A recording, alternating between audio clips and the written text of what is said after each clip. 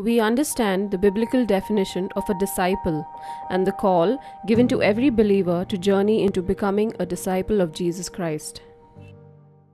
Okay, are we excited to be in the house of the Lord? Anyone? Yeah, come on. Just encourage me as I go on. That'll be great. Okay, if you have your Bibles, can you turn with me to Ezekiel 37? It's a very familiar passage of Scripture. And if you're there, you can just give me a thumbs up. That'll be great. Oh, we got some fast turners here. Nice, that's awesome. I'll just read it, and if you're there, you can follow with me. It says, "The hand of the Lord came upon me and brought me out into the Spirit of the Lord and set me down in the midst of the valley, and it was full of bones. Then he caused me to pass by them all around, and behold, there were many in the open valley, and indeed they were very dry. And he said to me, Son of man, can these bones live? So I answered, O Lord God, you know. Again he said to me, Prophesy to these bones, and say to them, O dry bones, hear the word of the Lord.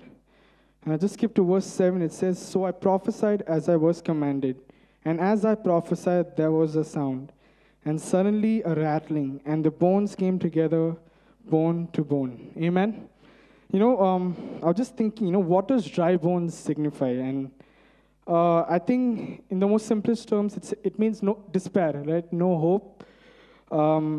If you witness an accident, and if you see a man motionless, you might still think there's hope, right? You might revive him, do some CPR.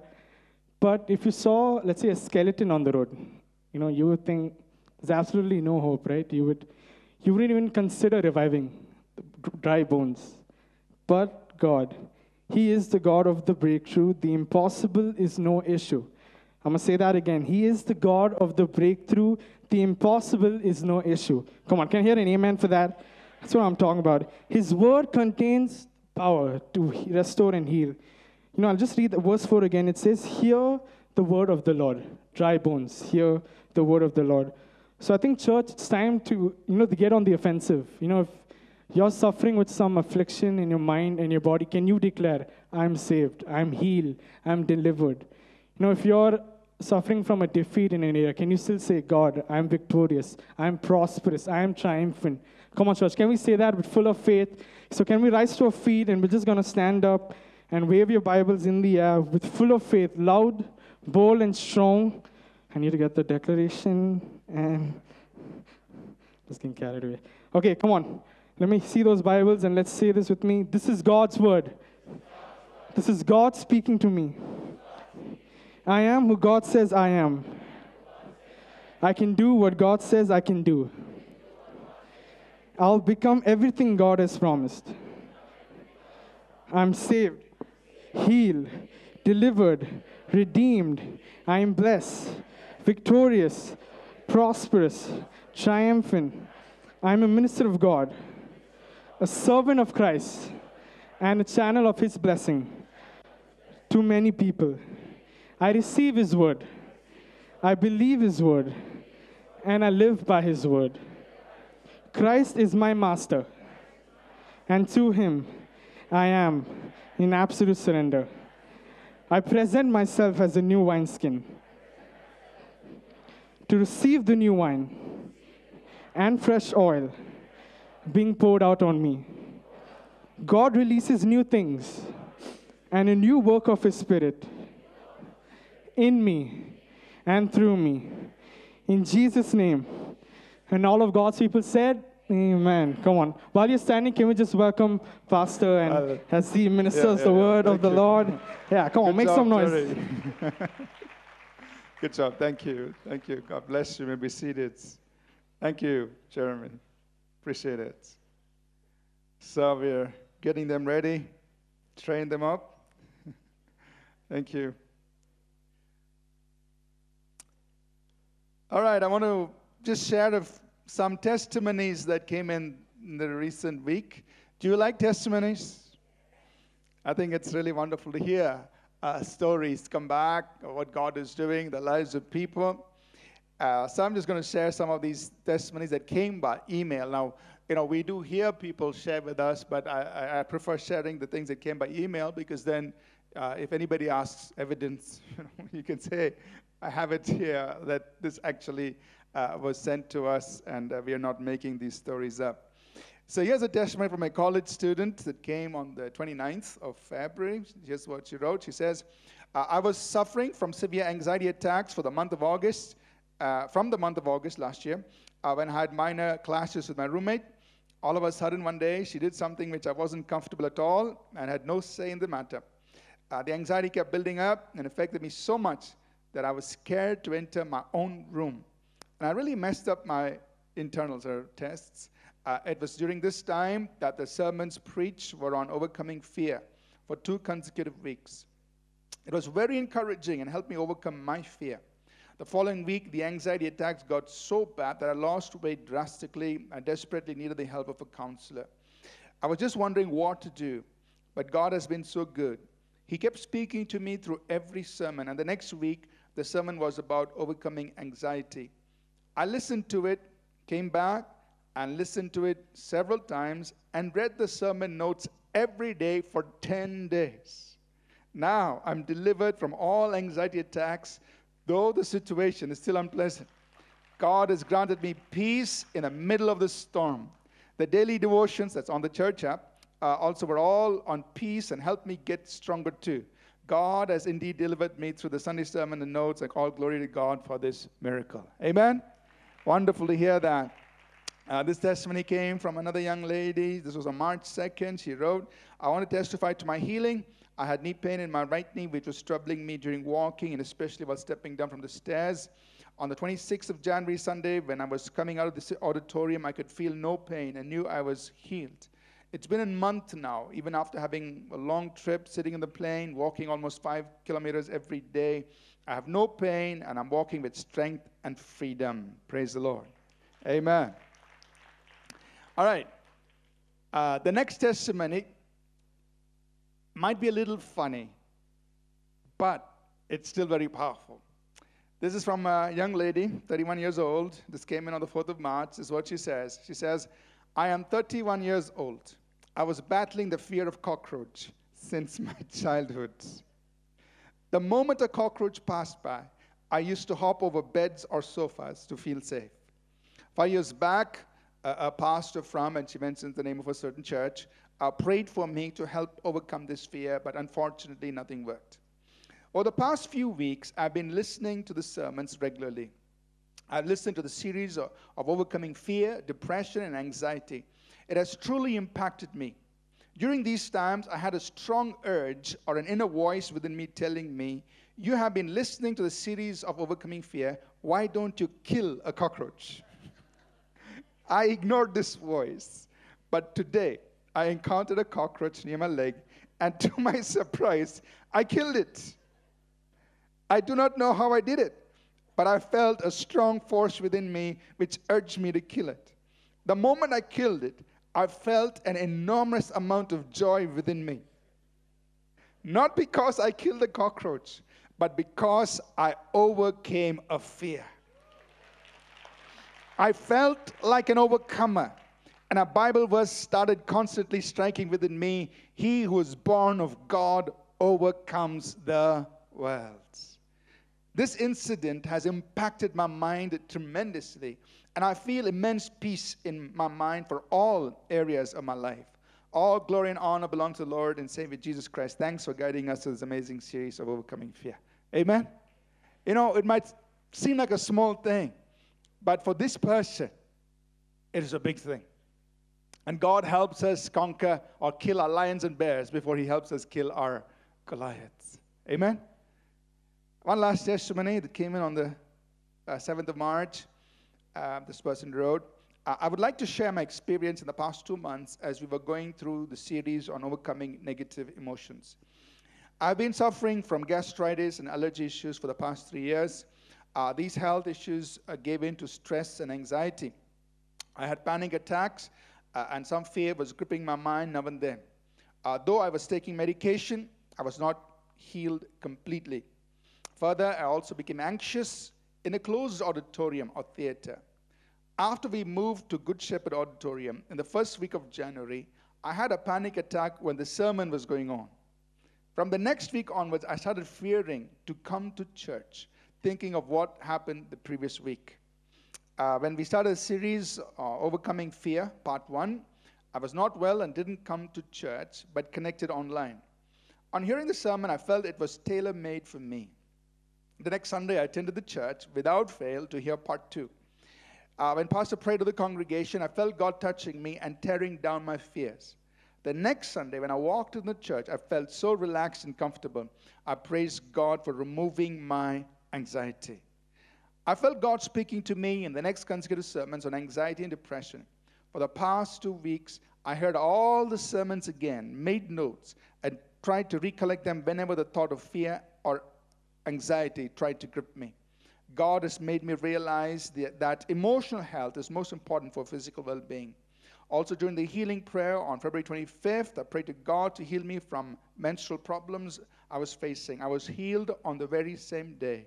Praise God for all His love and mercy. Amen. God works by His word. Let's all say that together. God works by His word. You see, His word is powerful. Amen. So as the word is being preached, that word carries God's power. And it's the anointing of the Holy Spirit, of course, that accompanies the word that is preached, that begins to do God's work in our lives. And that's why God's word preached under the power of the Holy Spirit is so important. We honor the word of God. Amen? All right. Thank you for those few amens. All right. You can be a little noisy in church. It's okay. All right? You can make some sounds. You can say hallelujah, whatever. Sorry.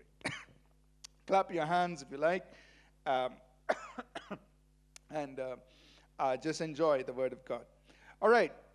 Starting today and over the next... Sorry, the water went to the wrong way. Okay, wrong passage. All right, it's clear. Starting today, over the next few Sundays, we're going to address a very important topic, but it may not be a very popular theme, but it's a very important thing. We're going to talk about being a disciple of Jesus Christ. Everybody say, a disciple. All right, everybody say, a disciple of Jesus Christ. So we're going to talk about what it means to be a disciple, talking about the call that Jesus gave to us, that He called us to be disciples. What is the process involved of becoming a disciple, of growing into a disciple? And what are the fruits, the outcomes, the evidence of somebody being a disciple? I trust that almost every person here this morning has made a decision to believe in the Lord Jesus Christ as Lord and a Savior. We've heard the gospel. We heard that Jesus Christ died for our sins. And so we have believed in Jesus. And He is our Lord. He is our Savior. And that's important, but that's not the destination. That's actually the starting point of what He has called us into. And what I want to impress on our hearts this morning is that Jesus has called each one of us to be His disciples. That's what I want to emphasize and maybe help us understand a little bit of what does it mean to be a disciple of Jesus Christ. So let's all say this together. The Lord Jesus has called us to be His disciples and not just believers. When Jesus gave the Great Commission in Matthew 28, verses 19 and 20, many of us are very familiar with this. Matthew 28, verses 19 and 20. Let's read it out together. He said, "Go, therefore, and make disciples of all the nations, baptizing them in the name of the Father and of the Son and of the Holy Spirit, teaching them to observe all things that I've commanded you. And lo, I am with you always, even to the end of the age." So He said, go and make disciples. Right? Not just believers, not just church attenders, not just get them into your congregation. No, go make disciples. And it's very interesting when you look at that word in the Greek. It's not the regular word for teaching. He didn't say go and teach people or tell people or proclaim. It's not that simple word. It's really the Greek word there that's used for make disciples.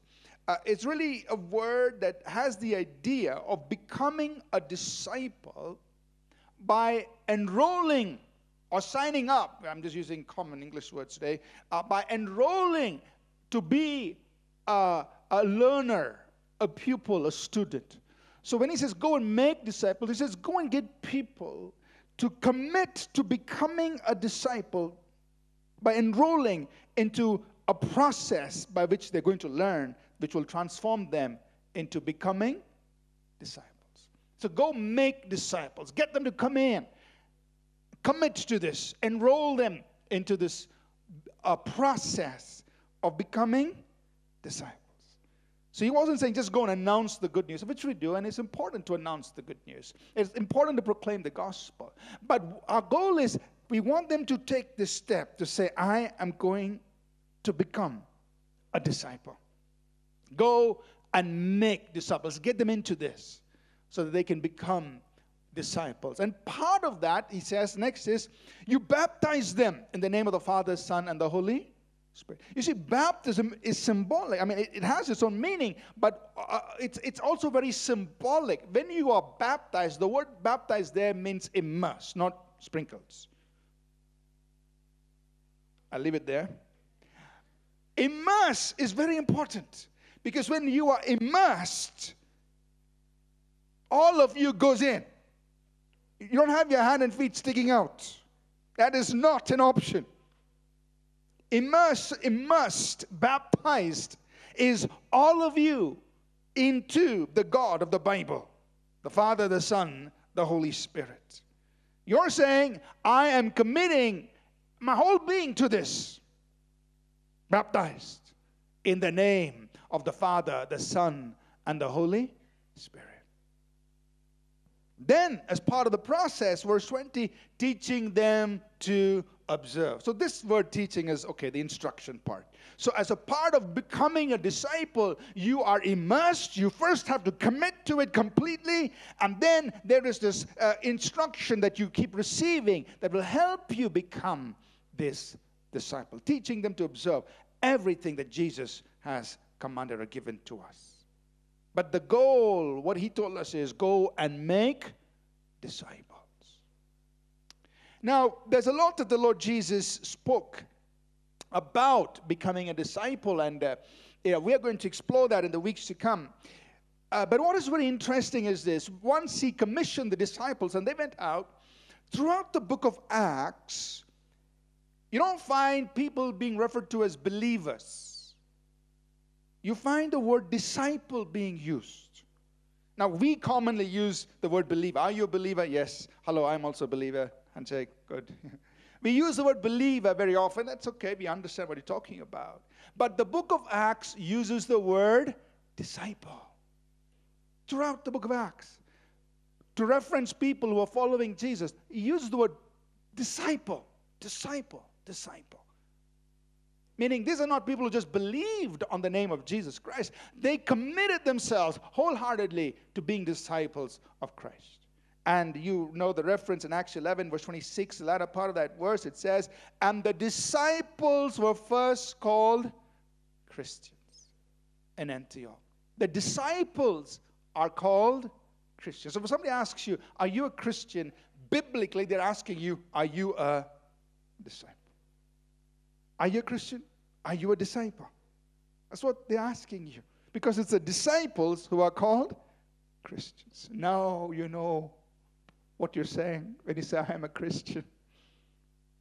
You're really saying, I am a disciple of Jesus Christ. That's what you're saying. We use it very loosely, believer and Christian, all that. But biblically, what you are saying is, I am a disciple of Jesus Christ. I've signed up. I'm in it. All of me.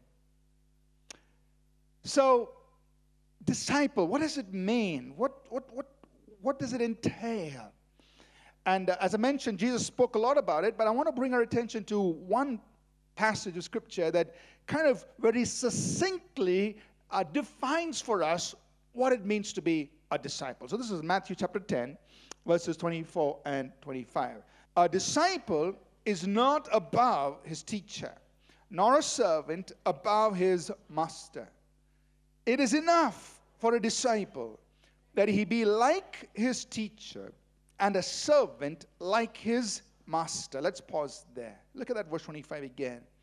It is enough for a disciple that he be like his teacher and a servant like his master. So who is a disciple? A disciple is somebody who's committed to this process of becoming like his teacher or his master. So as a disciple of Jesus Christ, you and I have committed to this process of becoming like Jesus. And Jesus said, it is sufficient, it's enough. I'm not asking anything more. It's enough for a disciple that he be like his teacher or his master. So really, disciples are imitators of their teacher. Disciples are imitators. They're becoming like their teacher or master. So as disciples, you and I are disciples of Jesus. You and I are imitators of Jesus. We are in this journey, we are in this process, a transformative process of becoming like our teacher and our master. So we are learners and followers of Jesus, committed to being like him.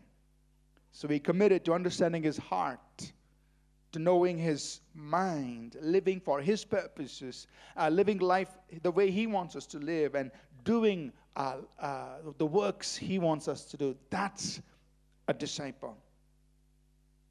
Jesus said it's enough for a disciple that he be like his teacher. So this is what you and I are called to.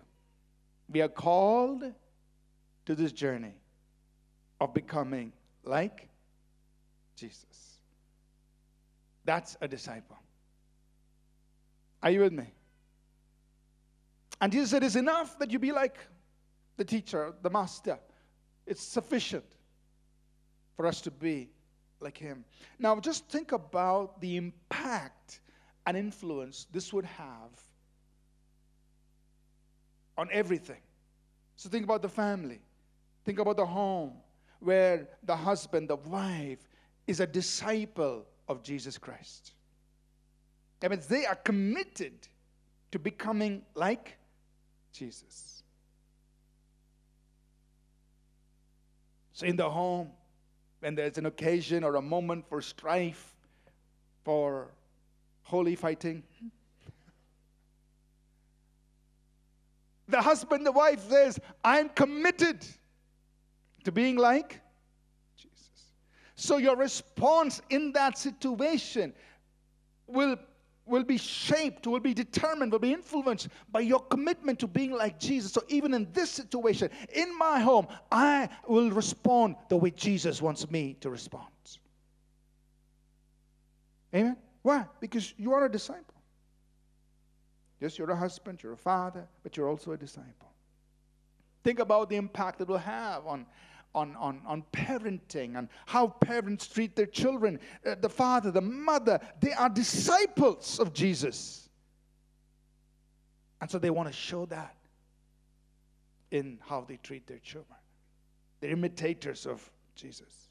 So even in that relationship.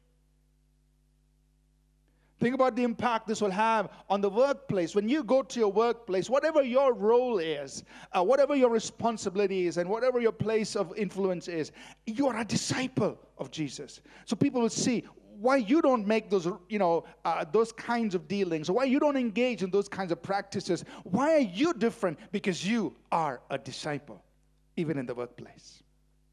A disciple of Jesus. Amen? So it'll have tremendous impact. And a time will come when people will say, I see Jesus in you. Wouldn't that be wonderful? Because you are a disciple. And that's a good thing.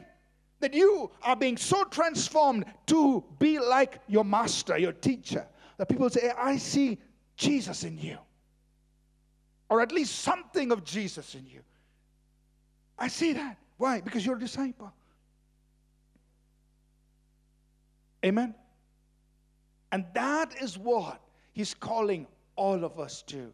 You have believed in the Lord Jesus Christ, but His invitation, His call to you is not just to be a believer. His call to you and me is to be His disciple, to become an imitator, to grow and mature into becoming like Him, till every aspect of our life flows out of that commitment to being His disciple. And you know, the Bible tells us that this is actually the Father's plan from before the ages.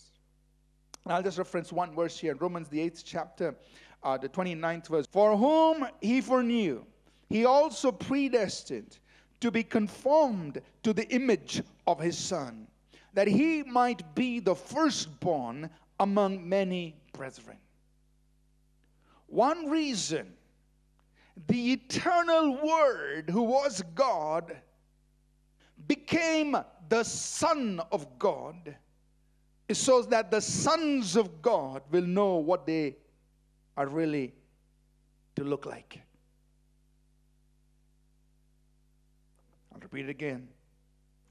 One reason why the eternal Word became the Son of God is so that the sons of God will know what they should really look like. They should look like their elder brother. He says, the Bible says here, verse 29, whom He foreknew, He predestined. That means He knew ahead, He planned ahead that this is what I'm going to design to do. That all of us who believe in Jesus, we should be fashioned into the same image of Jesus Christ, so that He is the firstborn among many brethren. So can you imagine? You can go around saying, Jesus is my elder brother, and you're right. Amen? And that was God's plan. Now, you know, if you have a couple of brothers like Sam, Jerry, and maybe, they have their own distinctiveness. There are three brothers, in case you're wondering whom I'm referring to. There are these three brothers from our south location. Each one has their own distinctives, but they all have certain common things. You can tell, hey, they're brothers. They're from the same house. They're all very committed to Jesus Christ. That's a great thing. Amen? You can tell. Maybe they walk alike. They probably have a similar gait, you know. Or certain things. You can say, hey, they are brothers. God wants us to be like Jesus. That's what He planned ahead of time. So the eternal Word became a man so that the sons of men could know their true identity or what they should really be like Him. The first man messed it up, but here's the man, the prototype, be like Him. So that was God's plan for the ages, that we all become like Jesus Christ. So in this introductory message, I want to just touch on a few side notes. One of them is, what discipleship is not. Just three simple things here, just to, clarify and help us understand what we're getting into. What discipleship is not. Number one is, a discipleship is not following a set of do's and don'ts. You see, in some Christian circles, the moment they start talking about discipleship, it's immediately all about how long your hair should be, whether you should wear gold or not, what kind of clothes you wear, how long the skirt should be, whether you're allowed to wear sleeveless in church or not. For them, discipleship is all this. It's a set of rules, do's and don'ts. But listen, that's not what the Bible is talking about. When the Bible talks about being a disciple, it's talking about you, the person inside the clothes, being changed into the image of Jesus Christ. That's more important. And of course, it will come out in the way you conduct yourself, and that we will leave the choice to you. Because once you decide to be like Jesus, He'll tell you what to do. We don't have to dictate that. Amen? So discipleship is not about rules and do's and don'ts. It's about you being changed into the image of Jesus Christ. Secondly, what discipleship is not selective adherence. It's not like, Jesus gave us these 100 things and says, okay, you pick what you want, it's enough. No. Discipleship is 100% commitment. It's immersion. You're all in. So it's not like, I will take these things that I like and I think I can handle, but these things, sorry, I didn't sign up for it. No. Either you're 100% in or you're out. It's not selective. It's not, I'm giving you a menu, what do you like? That's not discipleship. Amen? It's 100% commitment to becoming like Jesus, head to toe, spirit, soul, body. Amen. And lastly, discipleship is not a retainer program of the local church. Some people think, oh, he's talking about discipleship because he wants to make sure I come to church. Listen, that's not the point. It's not like we're trying to get you to sign up to something so that we make sure you're committed to this church. No. The local church exists to help you in your journey of discipleship. We are not here to force you to commit to the church. No. We're here to help you, assist you. But you are on a journey. Your journey is to become like Jesus. So we're not talking about discipleship to get you to commit to the church. We're talking about discipleship to get you to commit to becoming like the Master. And we're here to help you in that journey. Together, we're going to journey into this. Amen? Now, another side thing we want to address, of course, is to overcome some practical challenges when we talk about discipleship.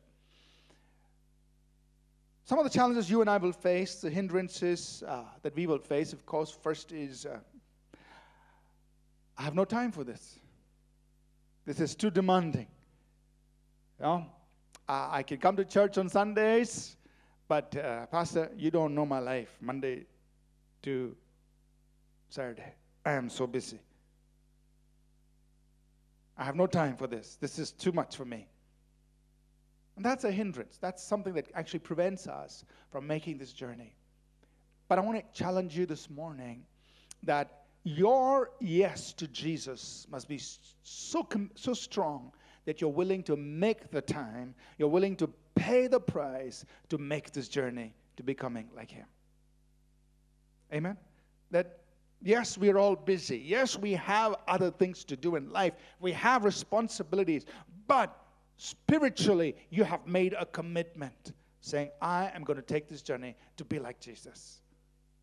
And I'm willing to go through the process. We'll talk about the process next Sunday. But it does require time. Like anything that you would want to commit to, anything that's worth pursuing, it requires time. It requires a certain amount of commitment. And this is one of those things that are really worth it, becoming like Jesus.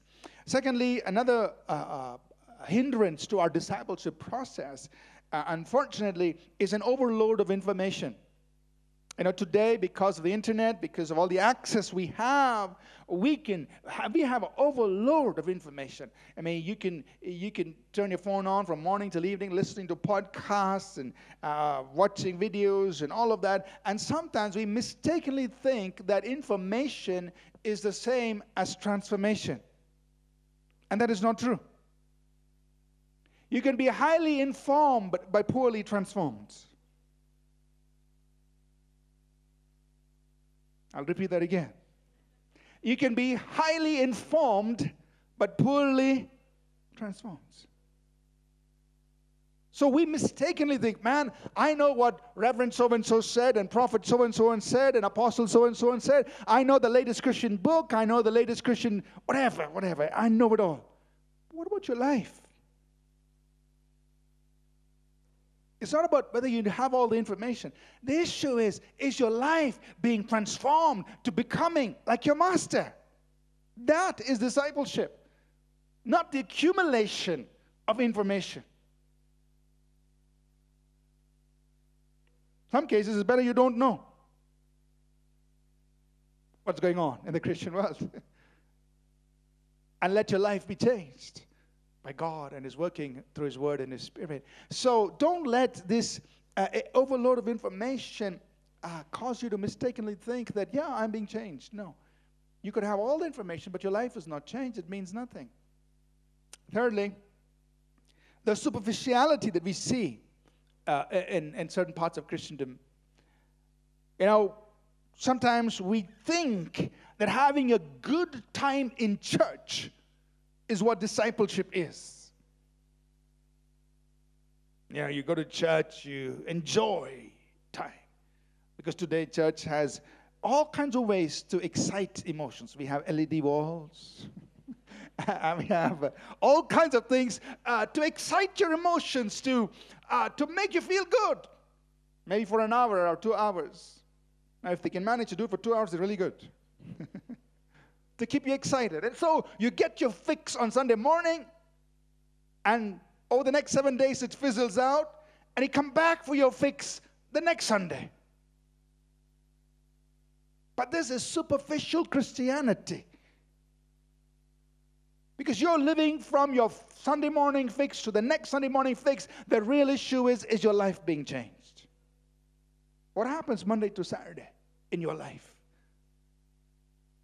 The true effectiveness of that 2 hours that you spend in church on Sunday is determined by your life that you live Monday to Saturday. Because if whatever happens in church on Sunday morning does not result in the transformation of the way we live Monday to Saturday, then it's superficial. It has no impact, no effect. But we mistakenly think, I had a good time on Sunday, therefore I'm progressing. And we measure the depth of our discipleship to the heightened level of our excitement in church. It has nothing to do with each other. Are you listening? Well, the Bible says no. So we need to look past that and say, look, I want to really see what's happening in my life. Is my life really being changed? Otherwise, if I'm just feeling good in church on Sundays and I think that's discipleship, that's not. Is my life changed? That's discipleship. And lastly, there is, of course, the pull of worldliness, the attractions, the distractions that come from the world that try to keep us away from pursuing Christ-likeness, pursuing becoming more like Jesus. And we all have to contend with that. There is truly this pull, from the world, trying to say, why do you want to be like Jesus? He is outdated. You got to be trendy. You got to keep up with the times. And the times, it's not cool to be like Jesus. Well, you're committed to being like Christ, regardless of what the world says. Amen? Because you know who He is.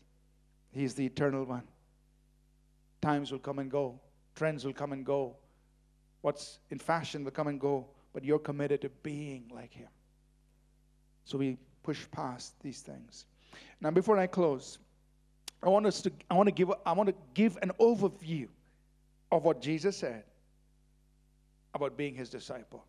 So I'm going to run through 11 statements. So it's a lot. But don't worry, it's in the sermon notes and you can watch it. You can listen to it. But I want to give us an overview. This is the high-level picture of what it means, of what Jesus said a disciple would look like. So don't worry if you don't write all 11 down, but just get the high-level picture. We will get into the details in the weeks to come. So I'm going to read these 11 statements. And these are all based on what Jesus said. Number one, The disciples' goal is to become just like their teacher and master, Jesus Christ.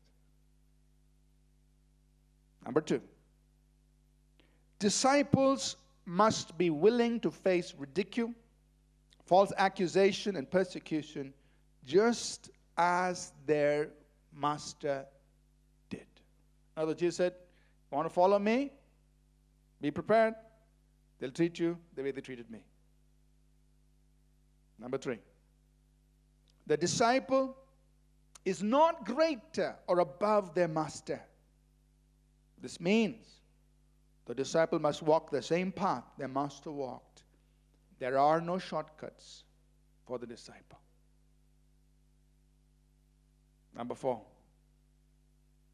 when a disciple is perfectly, thoroughly trained, then they will be like their master. We'll talk on this next Sunday.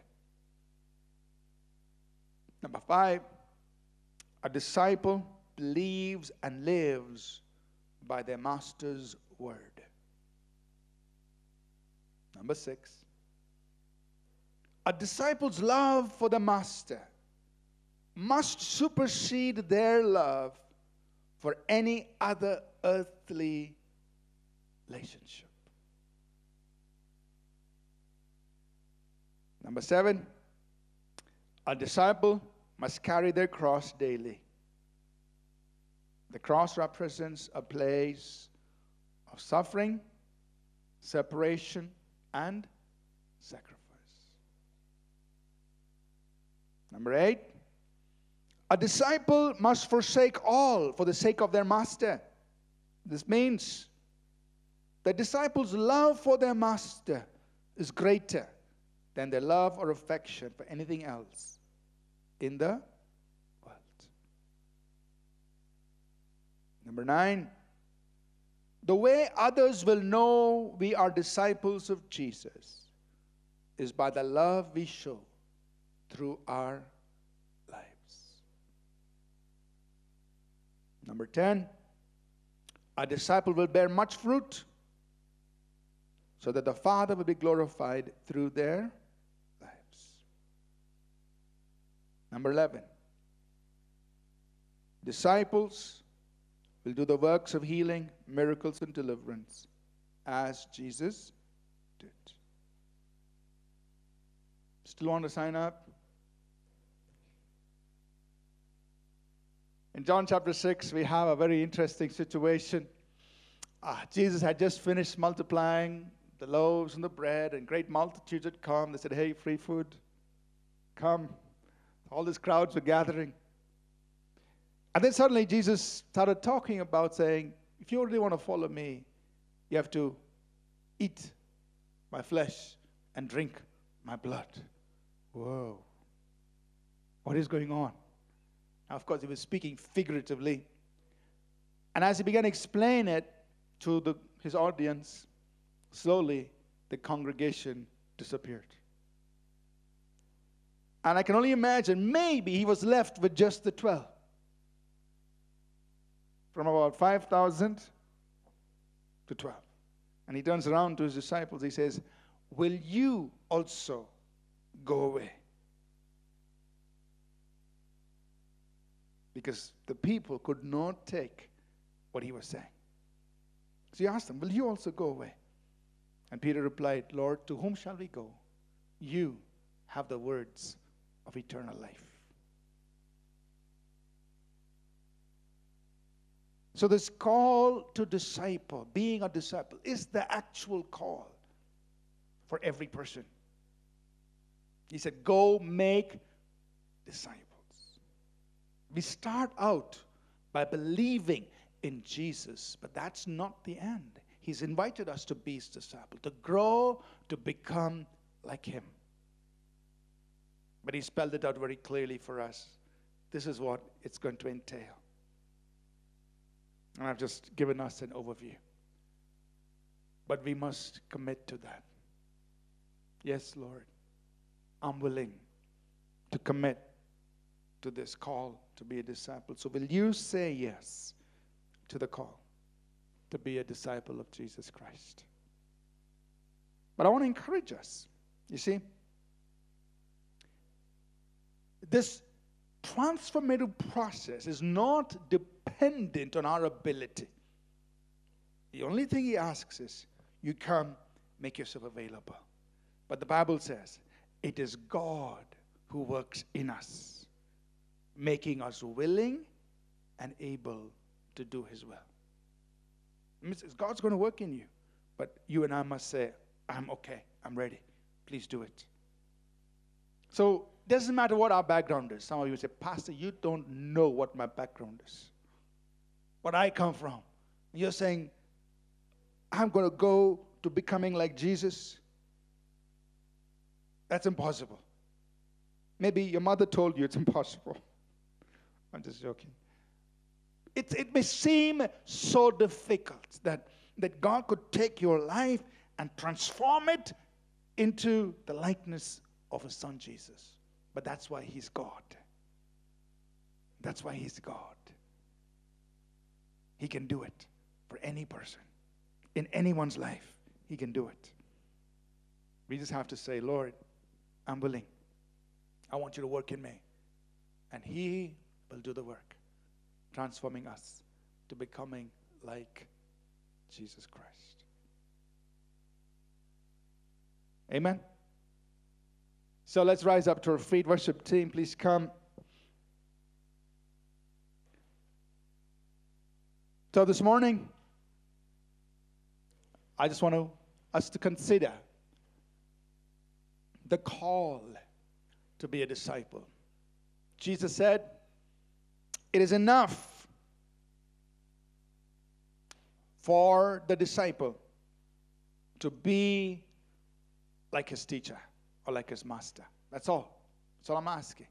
It's enough. The question is, are you and I willing to come in to becoming like Jesus? He'll do the work, but we have to give him the permission. Say, yes, Lord, do it. I'm in. And I'm 100% in. And he'll do the work. So as we take these few moments to look to Jesus, I want you to pray in your hearts. This is not about me telling you what to do, but it's your response to his call. Saying, yes, Jesus, I want to be like you. I'm willing to be your disciple. I'm committing here this morning that I'm going to be a disciple. And maybe many of us have already started on this journey, and it's true that we've started on this journey, but just say, Lord, I'm on this journey, and I'm staying with it. I'm not turning back. Amen? So please take a few moments to pray, and then our worship team is going to lead us in a song that we could sing as a prayer, as a dedication, and then I'll come back and just pray for us.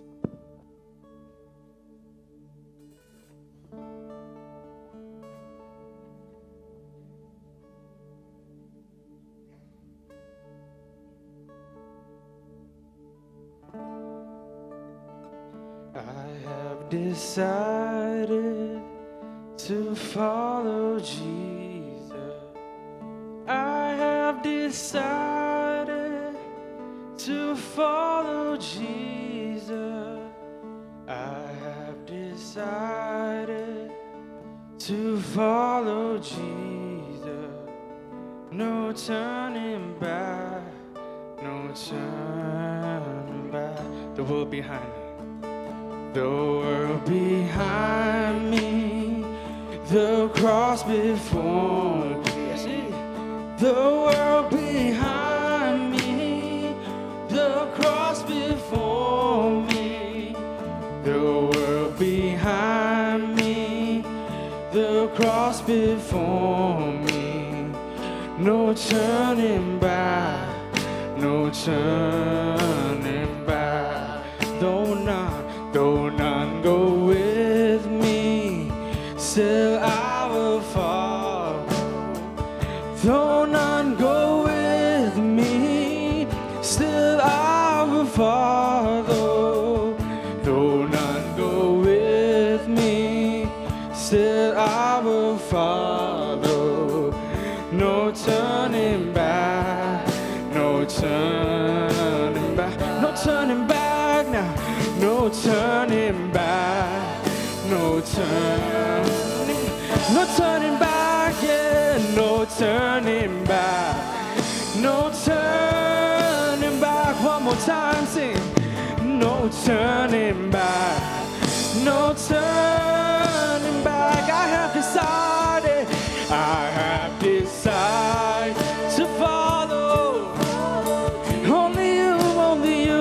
I have decided. Whatever goes to follow. Yes, I have decided to follow Jesus. No turning back. No turning back. Though none go with me, still I will follow. Though none go with me, yes, yes I will. No, none go with me, still I will follow. No turning back, no turn. Come on. Yeah, I have decided to follow. I surrender. I have decided only you to follow. Yes, I have decided to follow Jesus. No turning back. No turning back. No turning back. Yeah. No turning back. No turning back. One more time, sing. No turning back. No turning back. Hallelujah, God. Hallelujah. No matter what challenge you face, this is a commitment to Jesus Christ. I remember way back in school, the Lord touched my life when I was just about 12 years of age, and right here in Bishop Cotton's, when I made a decision to follow Christ, the first thing in school, people started calling me Holy Joe. Started giving me all names because I was all in. So they started calling me names. Teachers were upset. The principal called me one day. Now, imagine in a Christian school being called up by the principal saying, Ashish, you're talking too much about Jesus. The principal. In all of these, I don't know what I'm trying to, 4 decades, I think now. There's only one time I thought of quitting. I think it was on my 10th standard. I'd been a Christian for 2 years. I said, this is enough. I really remember one morning, I got up, I said, Lord, I'm not going to follow you anymore. Only once. But that day, I opened my Bible, I went to Psalm 77. And the psalmist said, God, I'm looking at the unrighteous. They are prospering in their ways. Look at me. But he said, but this was my anguish. I remember what God has done. And that lasted for about 15 minutes. I said, God, never more will I ever think of not following Jesus. Never more. And I remember going to college. In college, again, you face all kinds of things. There's all kinds of pressures in college. Some of you are college students. But I said, I'm following Jesus. I'm not afraid that I believe in Jesus. I will talk about Jesus. If you want, you can join me, but I'm not joining you. Amen. But that's the kind of commitment God is asking. I have decided to follow Jesus. When you go through life, you face all kinds of situations, challenges, pressures, but you're committed. You are a disciple. That's what makes you a disciple, because you're carrying your cross every day. Amen. And you're committed. And that's the kind of people I want to invite you to be. Committed to Jesus Christ. No turning back. No turning back. Amen. I want to take a moment just to pray. If you've been here, you're here for the first time, you've never received Jesus Christ, you make a decision. I want to invite you to make a decision to follow Jesus. Like the rest of us here, we believe that Jesus Christ died for our sins. He was buried and he rose up again the third day. And he's the one who saves us from our sins. He's the one who has brought us out of darkness into his marvelous light. He's the one who's made us sons and daughters of God. And you can do that too if you've never made that decision. I'm going to lead in a simple prayer. And if you would like to do that this morning with me, if you've never done it before, you can just pray this simple prayer with me and let Jesus Christ be the Lord and Savior of your life. Let's just pray together. If you've never done this before, and those watching us live, wherever you are, if you've never received Jesus into your life, you're welcome to do this with me this morning. Just pray this prayer with me. Lord Jesus, I believe you died for my sins, that you were buried, that you rose up again. I believe you're alive today, and I want to follow you the rest of my life. Come into my life. Be my Lord. Be my Savior. Pray this in Jesus' name. Amen. Amen.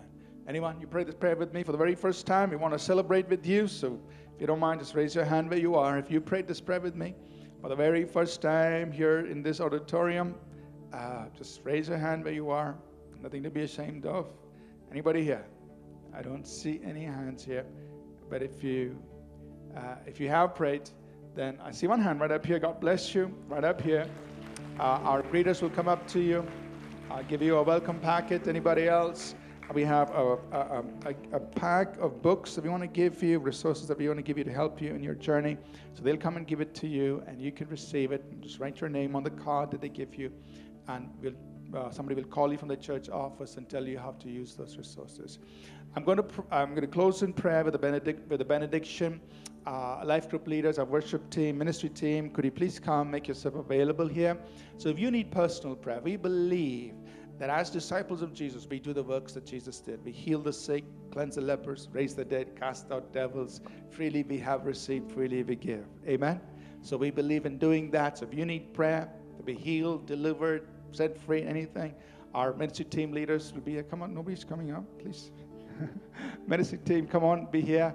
You can come, receive prayer from any one of them. They'll pray with you, minister to you, and the Lord Jesus will work through their lives, touching you and meeting your needs. So you're welcome to do that. As soon as we dismiss, please come, receive prayer and ministry. You may need healing. You may need another miracle in your life. And there are so many stories of miracles. When I was there this morning, earlier in the morning in our East service, on my way out, people telling stories.